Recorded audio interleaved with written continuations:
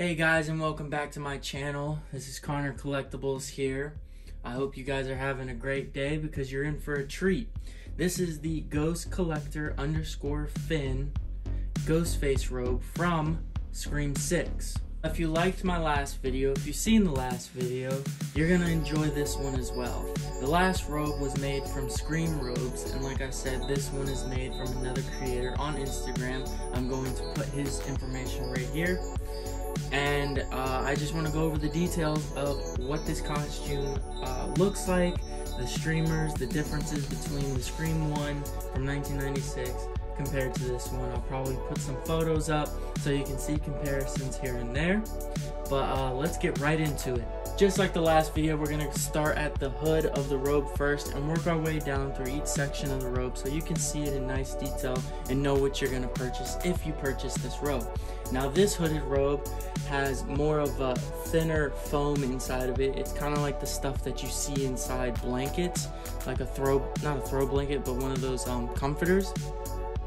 And it's really thin compared to the Scream robes 1 through 4, where it has that thicker foam and it shapes it. But this one droops down a little bit, which is really nice. I love this look and how it goes under right here and comes back up, and it's super thin. Gives the mask a nice shape. Now this mask, I know I didn't go over the mask in the last video. This mask goes perfectly well with the Ghostface robe here because it is the newly sculpted Fun World aged mask, so I thought it was appropriate to put with the Scream 6 robe here.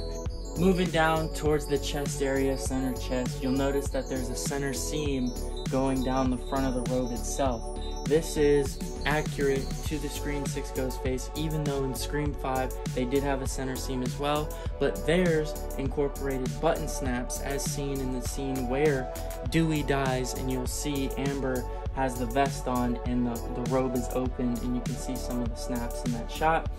This robe incorporates a snap to make sure that it stays closed at the top, so you just unbutton that one and then you open it down the whole robe, and like I said, it goes all the way from the top down to the tassels, a little thin strip of Velcro, which is really nice. Here we are at the sleeve now. I just wanted to go over the sewing of the sleeve and how it's so different than the Scream 1 through 4 robes. Now this robe incorporates that it's at the shoulder, it's a little bit over the shoulder here where it starts, but then it goes down at a circle, kind of like almost an oval shape, and it goes out here instead of just going straight down like the original robes are. The reason they did this style is it keeps the pleats off the front of the robe as seen in the original sparkle robes. Now the hands, this is one of my favorite parts on the sleeve, is that these gloves are detachable from the costume itself. This helps you if you're at a convention or you get super hot, you can take these gloves off. Now the glove has a button snap, which is right here, and you pop that button off. That's at the top of the sleeve. Then the under part of the sleeve as well, you just pop that and the glove comes right off. Now we are at the bottom of the streamers. These streamers are not like the originals at all. Yes, there's 3 of them, but instead of some of them coming up almost halfway, when they come up, go back down, come up, go back down, they go all the way up to the sleeve line. Now also, they have 6 streamers. 1 sheer, 1 solid, 1 sheer, 1 solid, etc., going through all of the tassels or the streamers.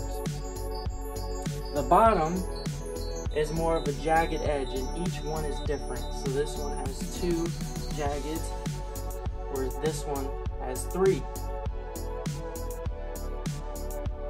This one has 2 big jagged streamers or tassels on the streamers. This one has 2, but it's cut there. And it just makes the robe very interesting and homemade-like, if you could say. last but not least, as always, is the bottom of the robe. Now, like I said at the beginning when we looked at the center of the chest, that the Velcro runs all the way down the center of the robe. What I mean by that is that it actually is all the way down.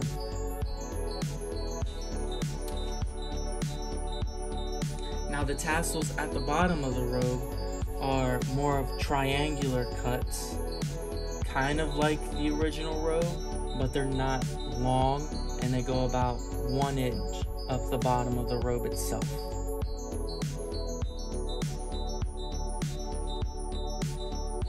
I know I didn't cover this in the last video.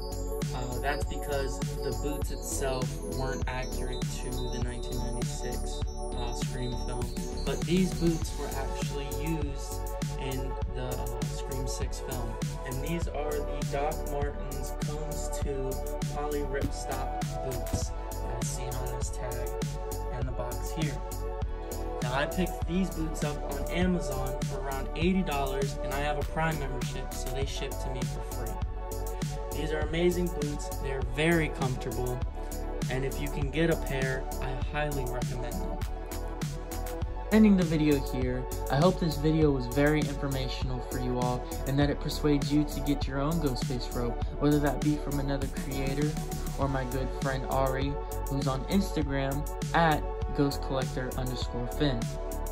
If you enjoyed the video, please don't forget to comment, rate, subscribe, and possibly share the video to all your friends so it persuades them to get their own robe as well. Enjoy these last close-up shots. I hope you guys have a wonderful day, and I will see you guys in the next one.